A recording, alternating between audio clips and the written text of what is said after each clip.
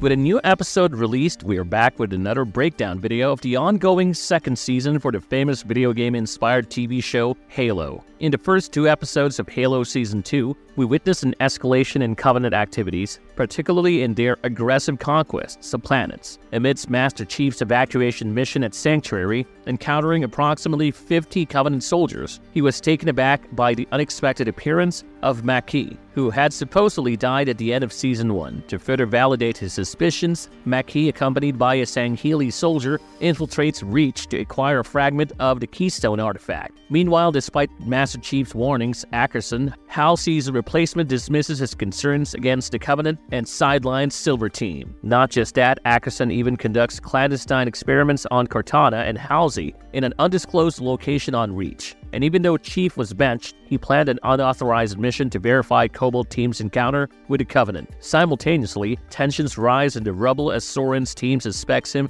of withholding a substantial bounty for Madrigal, prompting them to betray him to the UNSC. Meanwhile, Quan Ha, who is now living in the rubble caverns, becomes aware of the unfolding situation and grows apprehensive. Now, the opening scene of Halo's 3rd episode, titled Visegrad, is dark as hell, as John, aka Master Chief, and the crew embark on the next part of the story from the previous episode's cliffhanger. I found myself squinting like a grunt facing the blinding sun right before its head gets brutally taken off. While the occasional, almost pitch-black scenes in this episode gets a bit frustrating, Visegrad wisely brings the series' various plots closer together instead of letting them linger separately. Despite some debatable story decisions, there's plenty of good stuff to unpack in the latest installment of the Halo series. So without wasting another second, let's get right to it. Before we go into our explanation, we have a very small request. If you like our content, please support us by subscribing to our channel. This is a small click for you, but for us, it means a lot. Thank you, and let's begin. Effective immediately, Silver Team is suspended from combat operations till further notice. Master Chief goes rogue on an off-book mission and gets his whole crew suspended. We witness Master Chief leading Kai, Riz, and Vadak towards Visegrad, believing it to be the location where Cobalt Team clashed with the Covenant. Just outside the relay, Chief tells his team that they're operating off-book and completely isolated, as UNNC Command and Ani refuse to acknowledge the Covenant threat on Reach. The rest of the Silver Team appears apprehensive as they cautiously approach the relay. As soon as they hear the sound of static interference, similar to what they heard in Sanctuary, it strongly suggests the Covenant's presence. However, upon reaching the facility, they find it strangely deserted. Further adding to the confusion, UNSC Fleet Command soldiers under Briggs' command intercept the Spartans and order them to abandon the mission and return to headquarters, citing Master Chief's unauthorized actions, breaching protocols. Despite Master Chief's attempts to prove his point, there's insufficient evidence to support the Covenant's presence at Visegrad. Naturally, Admiral Jacob Keyes reprimands Master Chief for his actions and reveals that Cobalt Team was actually dispatched to Atkiss 4, not Visegrad. He accuses Master Chief of being delusional when Chief accuses Ackerson of treachery. But the Admiral doesn't buy it and puts the entire team on leave, stripping the Silver Team of all their privileges. The rest of the Silver Team have it out with Chief, including Kai, who expresses her doubt in him after claiming he saw the supposedly dead Covenant-blessed one Maquis on Sanctuary. Chief clearly loses control of his unit at that moment because Riz, Kai, and Vadak feel betrayed by his lack of transparency and distance themselves from him. Where? I can't take you with me.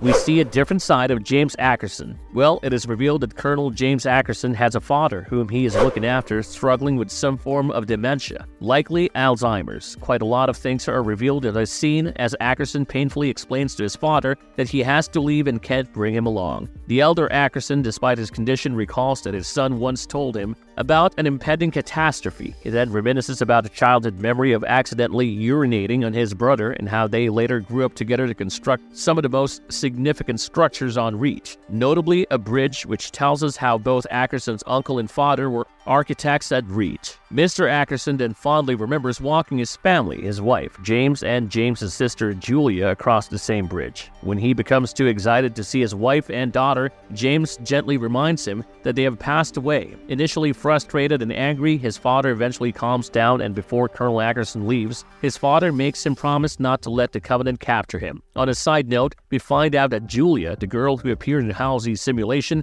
in the previous episode, is actually Ackerson's late sister. After learning that his son is leaving leaving, the only wish Ackerson's father has for his son is to grant him peace before he leaves. Ackerson appears to agree, understanding that a peaceful end would be preferable to the miserable life his father is currently enduring. It's not personal. It is! Trouble in the rubble. Now, Soren 066 still remains missing, leaving his wife Lara engulfed in growing anxiety. One day, while walking through the rubble streets, Lara is suddenly grabbed, but the assailant turns out to be Kwan Ha, Soren's former comrade who has been hiding in the rubble. Kwan Ha, who has now formed a clandestine bond with Lara and Soren's son Kessler, urges her to leave the planet immediately with Kessler. He warns her about Ruby Ann, who is likely a pirate and has seemingly bought the allegiance of Antares and Karina. They plan to pressure Lara in Soren's absence until she reveals the location of the bounty from Madrigal. Following this, when Lara confronts Antares and Karina, they deceitfully claim that the ship has been repaired before time so they can all resume their mission to rescue Soren. They ask Lara to board the ship with the intention of imprisoning her instead. In a bold move, Lara invites them to begin boarding their ship, assuring them she'll join shortly. Being caught off guard, Antares and Karina reluctantly comply, giving Lara, Kessler, and Kwan Ha the opportunity to escape. So Kwan Ha and Lara devise a plan to seize Soren's ship and flee. During their discussion, Kwan hints at a tragic event that diverted her from her duty of guarding the portals to Halo, leaving her in an existential quandary about her next steps. Apart from that, Kwan subtly reveals that while 4 ships attempted to evacuate Madrigal during a Covenant attack, only 1 succeeded, and upon reaching the rubble, refugees are treated as indentured servants. Despite her sorrow over failing to protect her planet, Kwan is determined to shake off her despair by rescuing Lara and Kessler, as she believes that's the least she can do for Soren. The 2 women then seize an opportunity when the docking crews and pirates are preoccupied, sneaking aboard Soren's ship with Kessler and attempting to flee. However, their escape plan is thwarted by Antares and Karina, and the pirates manage to seal the bay doors just before Lara can take off, prompting her to sacrifice herself to the traitorous pirates while allowing Kwan to escape with Kessler. We need to be in the fight. I'm not going to change my decision. The Silver Team members are clearly struggling, so Ackerson opts to send 2 seemingly puny guys to escort Master Chief to his office, a decision that unfolds in a rather humorous and unsurprising manner as Master Chief effortlessly incapacitates each of them with single blows. This scene cleverly subverts the typical action genre trope for protagonists engaged in gritty and exhausting elevator fights, highlighting Master Chief's Spartan capabilities as he dispatches these guys with ease. Amidst the chaos, Riz seeks solace with Luis and visits him while he is on a date. It is then revealed that Luis and Danilo are romantically involved. Riz unintentionally interrupts their date night, but sensing her distress, they graciously invite her to join them for dinner, and they collectively discuss what her other options could be apart from being a Spartan. Despite the apparent subtlety in Natasha Kulzak's performance, she impeccably captures Riz's character, who is navigating unfamiliar territory as she opens up for the first time. Unused to affection and care, we see Riz struggle to even grasp the simplicity of sharing a meal with her newfound friends. In a separate conversation with Ackerson, Kai pleads for the cancellation of their suspension, arguing that Spartans are not meant to be sidelined. She then expresses her inability to witness Master Chief in his current state and urges Ackerson to reinstate them and allow them to fulfill their duties. Kai even offers to lead the Silver Team until Master Chief is reinstated. However, Ackerson drops the bombshell that Chief had overpowered his guards and escaped. He scrutinizes Kai to find out if she is helping Chief in any way, then adopts a gentler approach, suggesting that Chief's mental state may be deteriorating, even hinting at potential dementia. Though he must be speaking from personal experience, Ackerson's emotion seems to cloud his judgment regarding Master Chief, and for obvious reasons. I saw Cobalt's flight plan. Chief, I saw it. They changed it!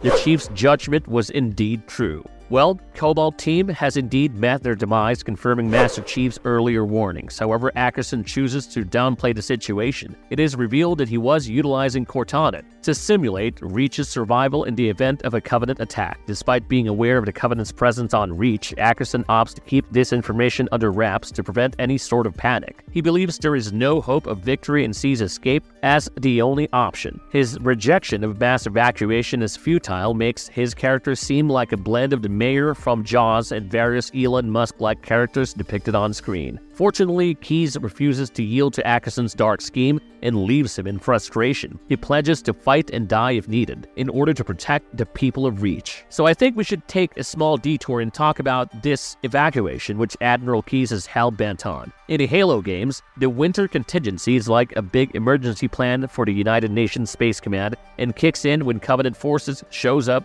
on a human planet or colony. Different things can trigger it, like if the Covenant mentions a human colony by name or if there's evidence of Covenant activity, like burns from their weapons. But of course, if there's an actual fight with the Covenant, there's a clear sign too, but winter contingency is a serious deal for the UNSC. It's the top priority when it comes to reporting and dealing with threats. In this scene, when Admiral Keyes suggests to using the winter contingency after finding out what happened to the Cobalt team, when he brings it up, it seems like they should start evacuating right away. Now in Halo Reach, the video game that tells the story of the fall of Reach, the winter contingency term is used to show a big emergency happening and has been used in other Halo games and stories too. Plus, Reach is a key part of the Halo story because it is a human planet under attack by the Covenant and is really important because it's the last defense before the Covenant reaches Earth. Even in Halo Infinite, they use the term winter contingency again, but this time it's for a holiday-themed operation called Winter Contingency 3. So for the gamer fans, this would be a fun nod to hear the term even though it's much more serious in the show. When Admiral Keyes realizes Master Chief was right about the Covenant being on Reach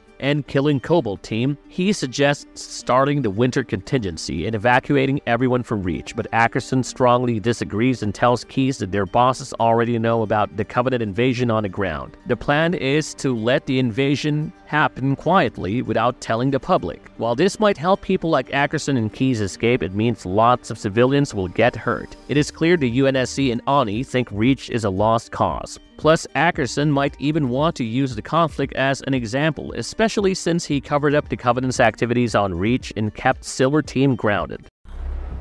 When exactly did you leave Oni, Admiral? Master Chief realizes he cannot trust anyone. So Master Chief catches up with his former commander, Admiral Parangonsky, at a restaurant to share new information about the Covenant's presence on Reach and the lack of response from the UNSC or Ani. He really had high hopes that she would listen, but Margaret advises him to stick to protocol, which disappoints him. She even reminds the Chief to follow orders from his superiors and not go against Ani. When he tries to leave, the Chief realizes Parangonsky is still loyal to Ani, and the restaurant is filled with her team of agents. It seems Margaret wanted Master Chief to stay within the UNSC as her insider. However, given the urgency of the situation, Master Chief isn't interested in playing it safe anymore, and he almost ends up in another fight but decides to walk away once again. Ackerson serves Halsey the axe. So Ackerson pays a visit to Dr. Catherine Halsey in her holographic prison cell to say goodbye before the Covenant takes control of Reach. Ackerson attempts to undermine Catherine Halsey's resolve by informing her of his departure from Reach, taking her work on the Spartans with him. He feigns sadness, suggesting that it's unfortunate that she won't be alive to witness what he plans to do with her contributions and how it will contribute significantly to the war effort. However, Halsey turns the tables by revealing that she recognizes the red-headed girl they repeatedly show her dying as Ackerson's late sister Julia. She reveals that Julia was chosen for the Spartan augmentation process but didn't survive it, and it was actually Ackerson who put his sister through that. Halsey even adds a cutting remark, mentioning that she also told Julia she would be a part of something bigger, and mentions how Julia spoke about her love for her brother, but sadly, in her dying moments, it was Halsey who comforted her. Clearly affected by this dig, Ackerson has Soren brought into the cell as a cruel parting gesture, leaving the former Spartan to grapple with his conflicted emotions towards her while they are locked in.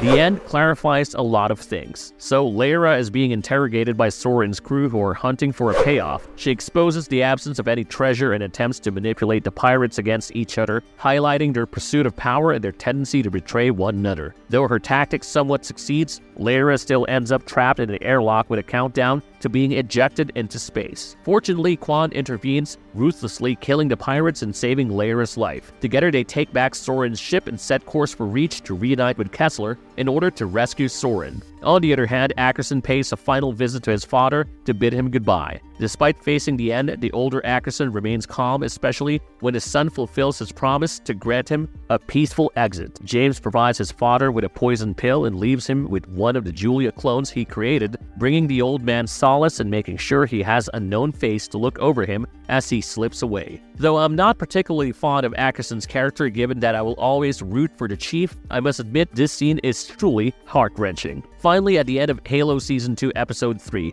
Master Chief encounters Talia Perez in a chapel where they have a serious conversation about their experiences during the battle on Sanctuary. Perez confirms Chief's sightings of Maquis and the Fog, validating his concerns. She also reveals that she has been haunted by the Covenant signal from Sanctuary, which she has finally decoded. The message is a chilling Covenant prayer, foretelling the annihilation of the people of Reach as an offering to their gods and promising that killing the demon, which is the Master Chief, will unlock the way to the sacred Halo Ring. It ends with a montage depicting the various characters featured in the episode: Riz and Louise relaxing, Ackerson fleeing the planet following the deaths of his father and Julia's clone, Vanek contemplating whether to join Chief's mission, and more. As the episode concludes, the windows of the chapel shatter, signaling the beginning of the Covenant attack as Master Chief and Perez take cover as the chaos ensues. I'm both excited and terrified for what's to come on Reach and how each character will confront the Covenant threat in their own way in the upcoming episodes. How about you guys? What do you guys think of the show so far? Let us know in the comments below. And if you liked our content, don't forget to leave a like and subscribe to us if you haven't already. Have a good one and be safe. Thanks everyone.